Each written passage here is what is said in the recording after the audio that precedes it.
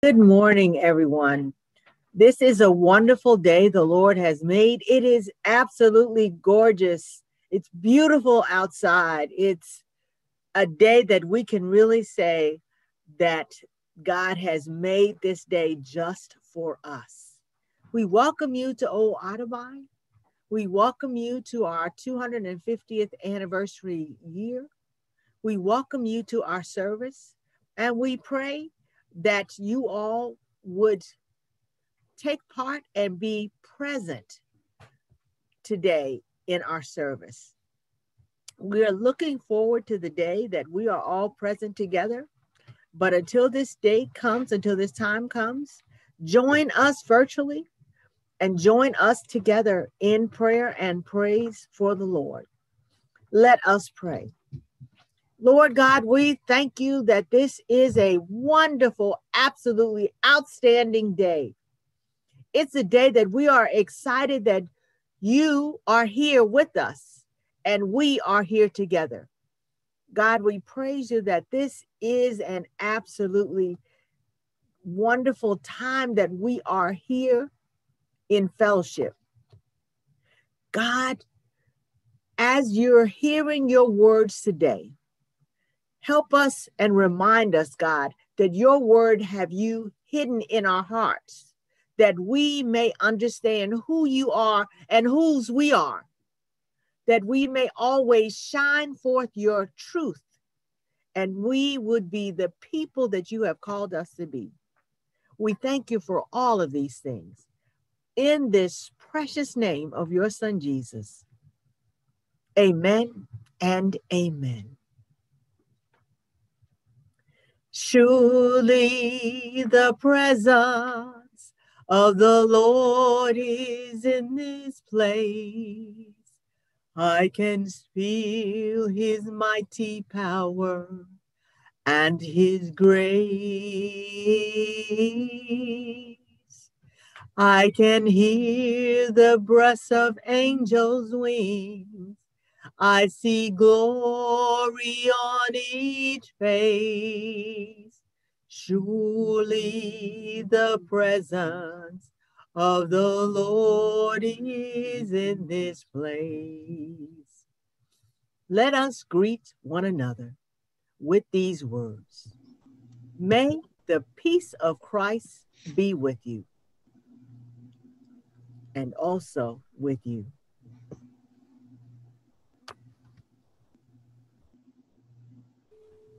God of the blazing chariots, the whirling wind, the sacred silence. Listen softly to the confessions of our hearts.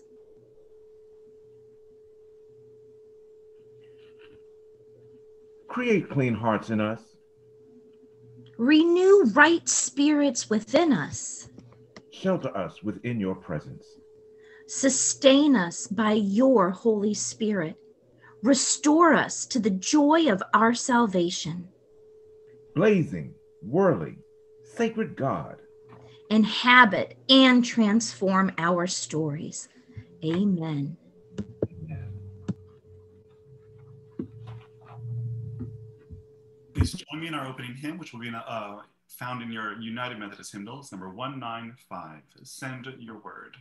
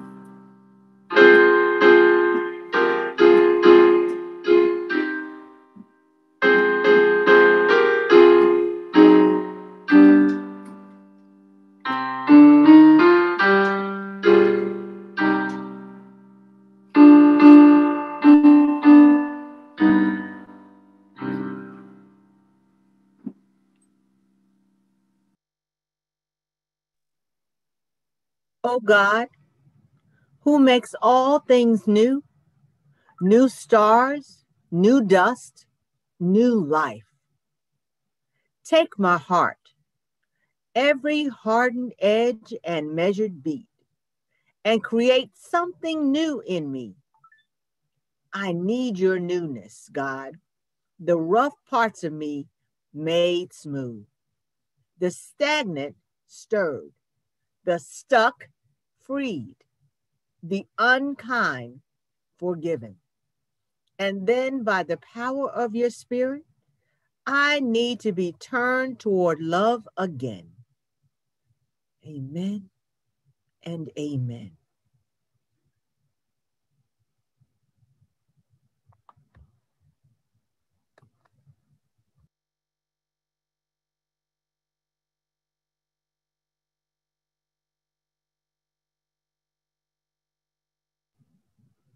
So I was looking for the video.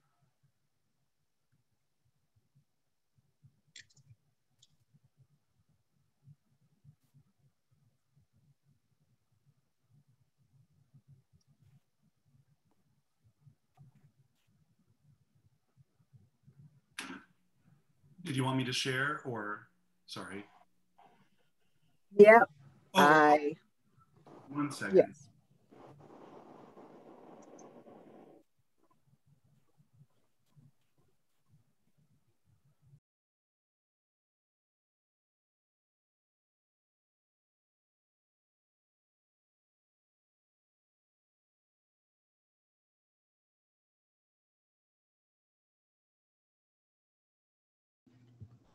Good morning. This is our reading from the Old Testament this morning.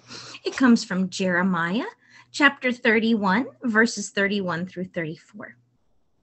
The days are coming, declares the Lord, when I will make a new covenant with the people of Israel and the people of Judah.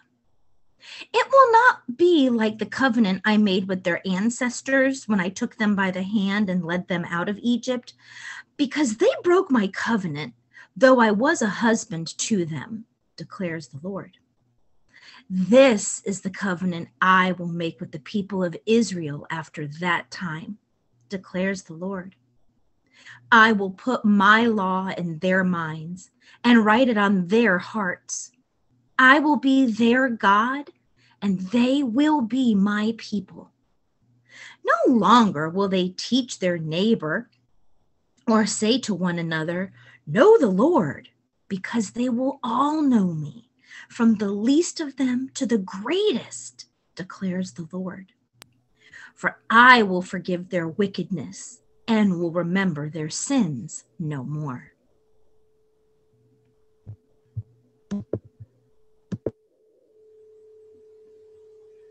Good morning. I'll be reading the New Testament lesson. It'll be coming from Hebrews chapter 5, verse 5 through 10. In the same way, Christ did not take on himself the glory of becoming a high priest. But God said to him, you are my son. Today I have become your father.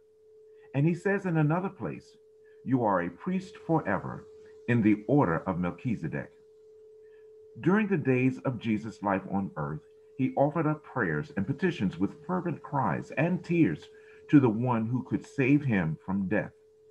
And he was heard because of his reverent submission. Son though he was, he learned obedience from what he suffered. And once made perfect, he became the source of eternal salvation for all who obey him, and was designated by God to be high priest in the order of Melchizedek. This is the word of God for the people of God. Thanks be to God. Amen and amen. Grace and peace for you this morning. We are coming to the end stretch, to the home stretch of Lent. But what I want to talk to you today is why it is important to have Jesus in your hearts. I want to use our major texts from Jeremiah, which is one of the most important, I believe, prophecies in the Old Testament. The prophecies of Jeremiah 31. This was written during one of the most challenging times during the nation of Israel. They were under siege of the Babylonians. Now, they had had a little bit of help from Egypt, but it was not enough to save them. And in fact, if we continue to read, this is the time right after this that they were taken captive. But right before that, Jeremiah had been thrown in a well in jail. But he spoke this prophecy that we heard in our reading today. He told them, paraphrasing, that Israel would not be consumed, that God would be their God and they would be God's people. And God's laws, he would write in their hearts so that they never forgot him again, so that they didn't have to ask, so what does God know? What does God want? Because they would know themselves what God would want. This new covenant would not be based on merit. In other words, how good you were or how much you did or how much tithe you would give. But this new covenant would be based on a relationship with the living God. It would be so ingrained and part of the lives that everyone would know it. God told them that God would write his laws on their hearts and on their minds. The interesting thing about this prophecy is that the worst was still yet to come. Everything in their life would be turned upside down. Does it look like where we are now? Jeremiah told them, though, to have hope. The Hebrew nation believed that they were God's chosen people. Not discounted that. They were God's chosen, but only to be the seed of what was to come. They were to be the seed of the entire kingdom of God. Not just Jews, but Gentile and everyone else would be part of the kingdom of God. That was the prophecy. Realize that when Jesus came, he came from a culture. He came from a culture. He came from the Hebrew culture that their father, his father's father, and his father's father's fathers taught the laws to them. They told them what to do. They had laws about what to eat, how to eat, what to do, how to marry. Everything that is in their life, the Hebrew culture was taught to their children and their children's children. It didn't just start with Jeremiah, but Jeremiah promised them that if they would continue, that God would always be with them. We believe that sometimes that Jesus came out of nowhere, that when he was born, he was God. He was, but he had to learn, just like we have to learn, all of the songs, all of the thoughts, all of the Mishrach, all of the scriptures. He had to even learn as a child. They had many things that they had to be taught. Even before they were 13 years old and they were circumcised, there were things that they had to know. One of the central beliefs, though, in the Hebrew nation is that a Messiah was coming. This Messiah would free them from bondage, would save them not only from whoever had captured them, but would save them from themselves. What they didn't understand was the Messiah that they were waiting for was not necessarily a Messiah that they thought.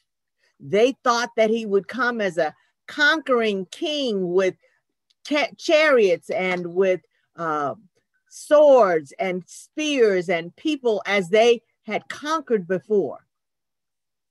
What they didn't understand was what God came to conquer was themselves and their hearts. God told them that one day that they would be free. The writer of the Hebrews reminds us that of this prophecy from Jeremiah. He states that Jesus came not only as a high priest with ornate trappings, but he came as a conquering king, as a conquering king. When we read in from Hebrews, he actually came as a son to his father. He came in submission. He came in obedience. He came even to the point of giving up his own life. The writer of Hebrews says that Jesus came with prayers, petition, tears, and fervent cries. The writer said that God heard him because of his obedience. And because of his obedience, God not only saved him, but was able to save all of us. He was intimately connected to his father, but his culture also taught him that the Father whom he served was the Father of us all. The laws of God were written in Jesus's heart from birth, but his earthly father and his mother also taught him the laws that he knew. You see, Jesus demonstrated that God's laws could be written in his heart. Now, God understands that we are fallible human beings. We're prone to go our own ways. We like to do what we like to do when we like to do it. We want what we want. But God has a plan for us. God has a plan for each and every one of us. In fact, our plan is written in our DNA. Think about it. However tall or short you are, how much hair you have or don't have, what you like to do, what you have a passion for is actually been programmed by God for you. You see, God knew you. God knew us. God actually had a plan for us even before you were born. Understand that God knew every circumstance, knew who your mother and father would be. God knew that you would be in Maryland right now. So don't think that you're just a screw up, that you're an oops or a mistake. Don't ever think that you have no worth, because God knew and understand who you were and who you are, which is the reason God wants to write his love and his purpose in your heart. God wants to know who and why you are. God wants you to know why you are just like you are, how you think like you think, what your friends are. Now, don't think that there aren't choices. There are choices that we all have to make. But God said that he would write his laws and his love not only in our hearts, but in our minds, so that we may read it, we may memorize it, we may think about it, and we may be changed by God's law. You see, the reason that Jeremiah's prophecy is so important is that it is now written for all perpetuity that God promises to be with us and to keep us and guide us and lead us and teach us and do what we need to do. Don't think that you can't understand, or that you just don't have the ability, because God understands your abilities and even people's perceived disability. If we are fortunate in life, we hear God early. And when we hear God early, we get a chance to answer that call early. And we can spend our young lives trying to work out what God has called you. But if you're like me, you may be well into adulthood before you answer that call of God, that still small voice. And when you answer that still small voice, recognize that God says you still have enough time to be who you are.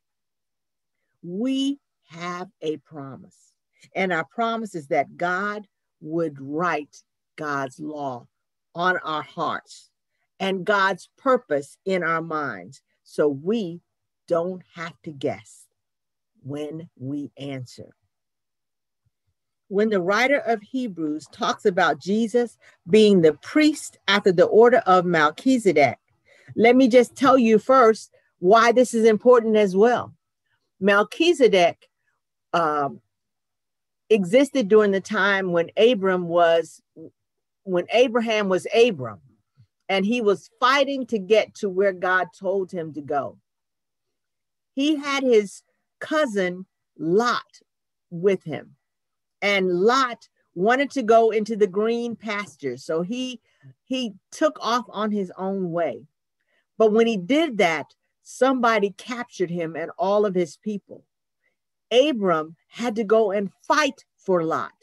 And when he fought for him, he was able to regain and capture and get him back along with all of his things. When he did, he met a king and priest called Melchizedek. When he met that king and priest, he blessed him. This is what is important.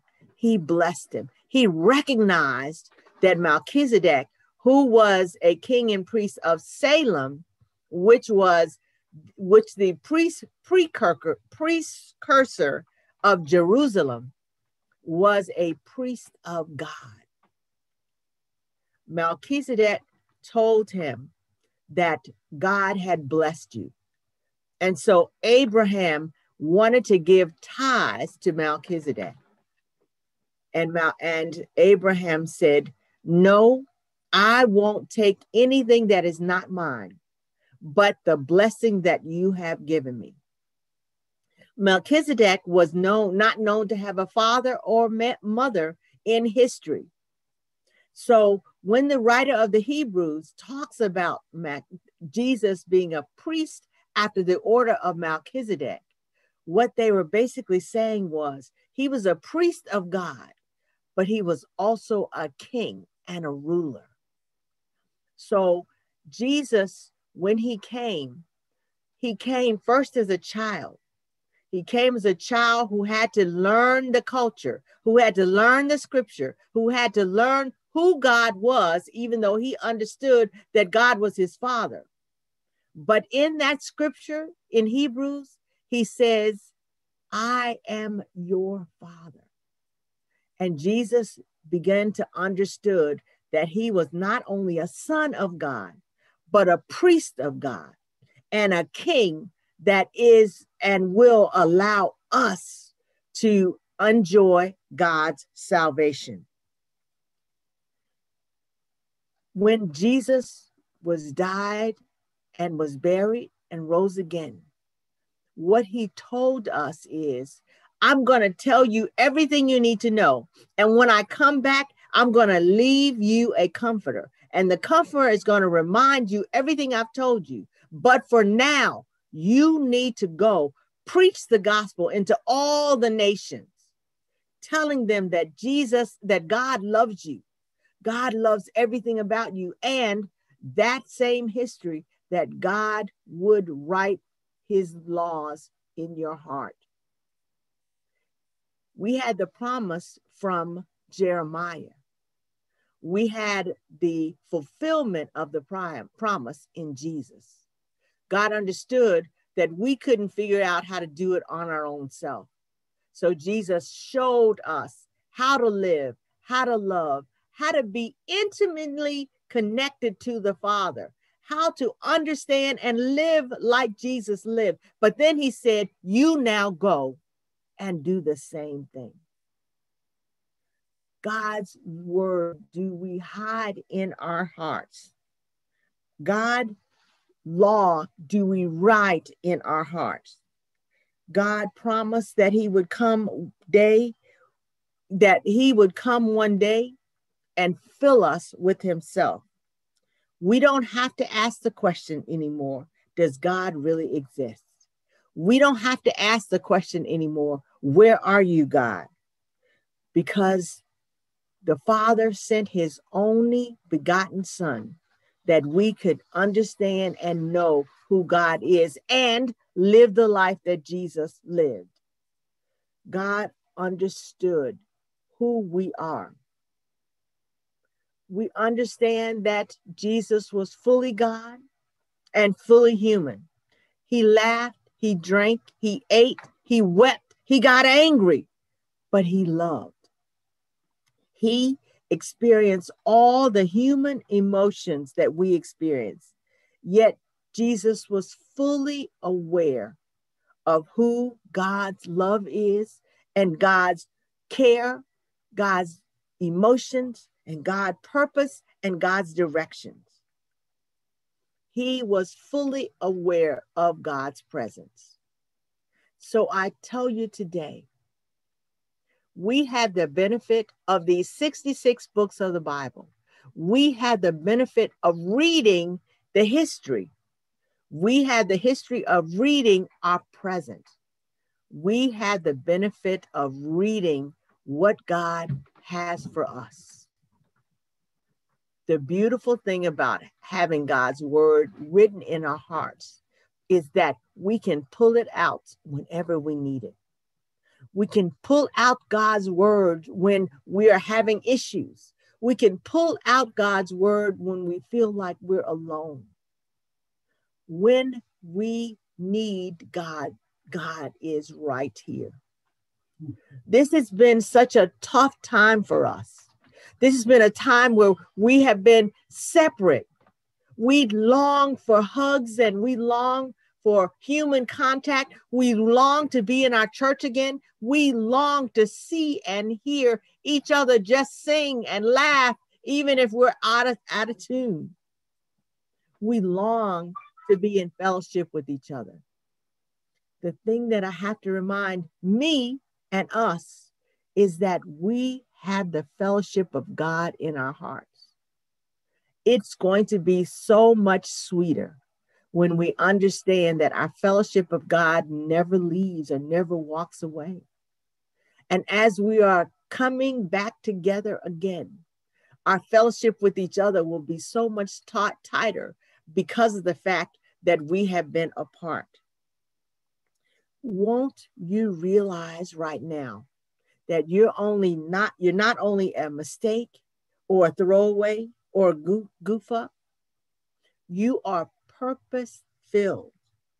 You are a citizen of the kingdom of God. You know what's right and what's wrong. You know what God has called you to do. You have heard the whispers of God in your ears because God's laws are written in your heart. And guess what?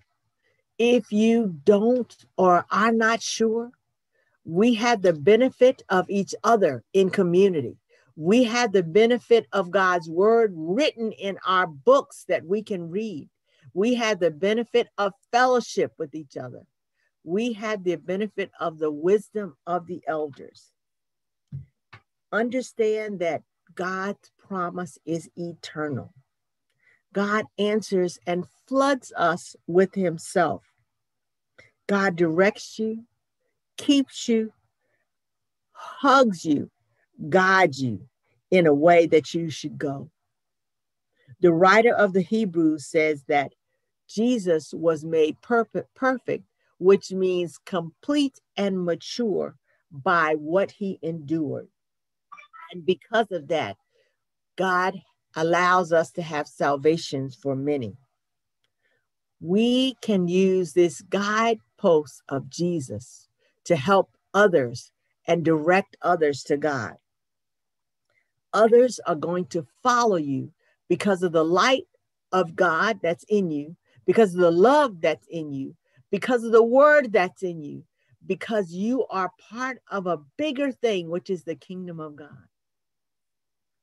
Love God today. Hear God today. Reach out for what's inside of you, the words of God that are written in your heart. When you forget, there are songs that will come to your mind that will remind you. There are scriptures that you can memorize that will help you. But more importantly, even when you just don't know and you get overwhelmed, remember that God loves you more than anything. Remembers who you are, have chosen you to be great, have chosen you to do what only you can do, and that God requires that you share that love with others so the kingdom of God can be expanded by one more person. I love you. Jesus loves you. The Father loves you. More importantly, love yourself. Amen and amen.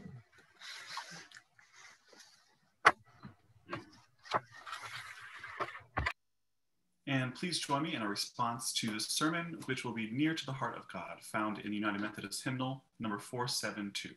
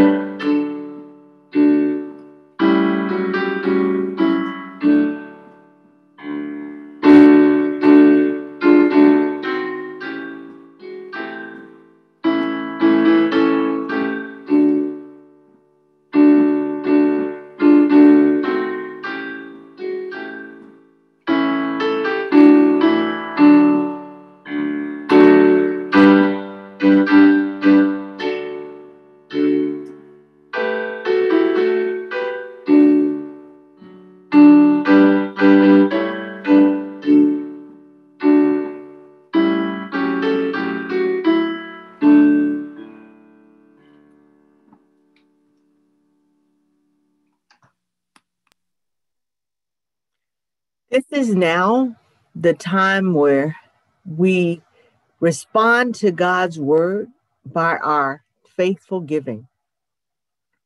As you can see, we have our online at Otterbein UMC250.org. You can gladly donate, and we so appreciate you because you are such faithful givers.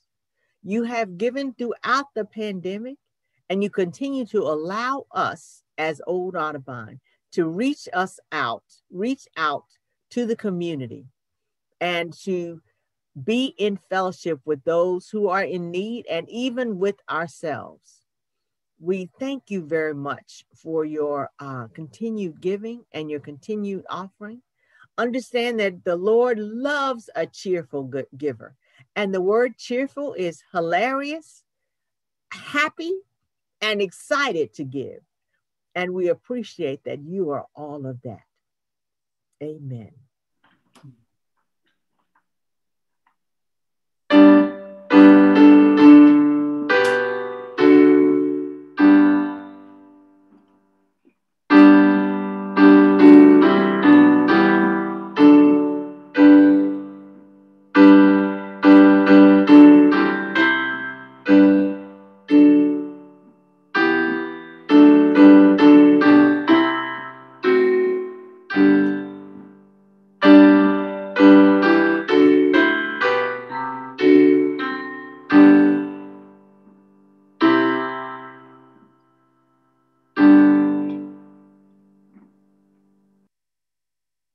Amen. It's now time for our announcements.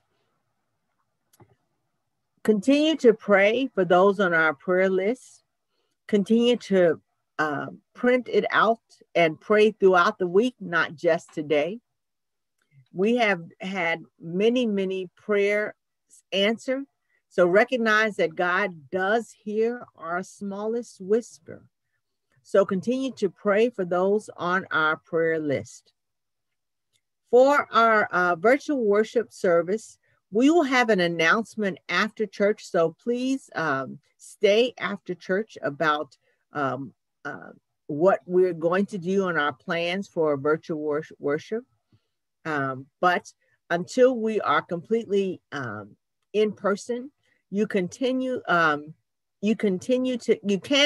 to give online with the link that is here. That's Old Otterbein UMC 250. And again, we thank you so much for your faithful giving. We have our noonday prayer. We thank you for those who have called in. The prayer is free. The access number is there. It is there every week if you ever want to know where it is. I sit there and I wait for you, and we do pray together. And when you pray, when you ask for prayers, that prayers is on our list, and we'll continue to pray throughout the week for those things that we will pray together. And I appreciate that some of you have called and prayed for me, and that's been a real blessing. We all are in the need of prayer. And so we appreciate these prayer warriors who continue to pray with us and for us, and together we will finally, as we come to the throne of grace, that we can be together with God's prayer and with God's ear, hearing what we have to say. So thank you so much for the prayer lines, and continue to access and pray for us at noon. Our first quarter mission is the Pro Bono Resource Center of Maryland. It does provide and trains attorneys and for legal issues as volunteers. They play an important role in rent court and training attorneys to provide representation for evictions and other things that are needed in the legal realm. So please, as you're giving, to give a little bit and designate the Pro Bono Resource Center of Maryland. We, at every quarter, we are in fellowship with these nonprofit centers. And for the first quarter, it is the Pro Bono Resource Center.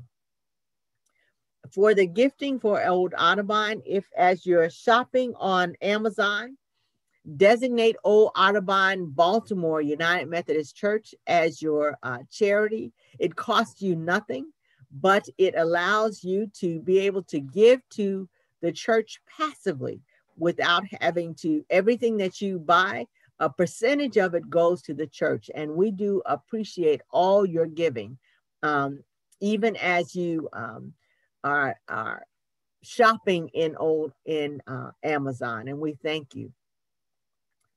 Our Lenten Bible study is still there for Fear of the Other. We are down to the wire. So we only have 2 more dates to come up. And we are finishing April 1st. It's really been a fruitful study as we've been able to figure out who the other is and to love the others as God would have us love. Amen.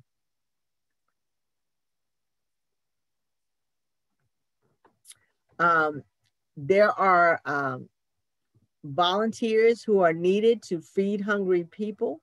We're still working out the details of how to volunteer, but the food bank and the movable feast are now opening up to volunteers. So if you are interested in volunteering, please let us know. This is something that we do. It allows us to be who we are in Christ. It allows us to be in mission and ministry. So please, if you want to volunteer, we'll have more information for you about the Maryland Food Bank and about the movable feast. And at the very bottom, where we have the reopening news, we have a task force that meets regularly to discuss the situation and what it means to Old Otterbein. There is a light at the end of the tunnel. We're almost there. We're almost close to resuming in-person services in the coming months. We also want you to know that we are encouraging you to continue to fellowship with us virtually until that time, but we are so close. If you are interested in getting vaccinated, at the bottom, I have connected with vaccine hunters who can, if you have a hard time and are eligible and would like to get vaccinated, please let me know. This is my email here. You can write it down. It's iEvangel. It's ievangel@aol.com. Don't judge me. I know I'm old, no problem, but it works still well. And just email me about getting vaccinated. And when you email me, I'll give you the information of how to connect with the vaccine hunter. Several of our church members have gotten vaccinated through this way. Several of our older members have gotten vaccinated through this way. But all of you who are eligible and would like to get vaccinated, please contact me, and so that we can get you the vaccine. The more people that are vaccinated, the closer we are to coming to in-person worship. We also, at the end of the services, we'll have a question and answer time with Nick, who is our Re-Entering Well committee chair, and with myself, so that you can ask all the questions you want to ask about when we're going to open and what we're looking for and what we're going to do. And one announcement that's not here, but we want you to know, is that Palm Sunday and Easter Sunday, we will be transmitting in the sanctuary. We will also have palms in our fences, so people can come and pick up the palms on Palm Sunday, and also be able to recognize that we will be in our sanctuary. We will be videoing in our sanctuary on Palm Sunday and Easter Sunday. So that will be just to let you know that we are getting really close to the point where we can all be together in our sanctuary. So that is the end of our announcements, unless there are any others. That you are greater than we understand, vaster than we imagine, more amazing than we can put into words. So with awe and deep gratitude, we pray, and please unmute yourself as we pray the Lord's Prayer together. Our Father, who art in heaven, hallowed be thy name. Thy kingdom come, thy will be done on earth as it is in heaven. Our daily bread. Give us this day our daily bread. and forgive Forgive us us our trespasses, as as we we forgive forgive those who who trespass trespass against us. And Lead us not to temptation, thine but is deliver us from power evil. and the For glory thine is the power and the power glory and the glory forever. forever. Amen. Amen. Nice to hear, everybody. And our closing hymn will be found in the United Methodist hymnal number 671, Dismiss Us with Thy Blessing. 671.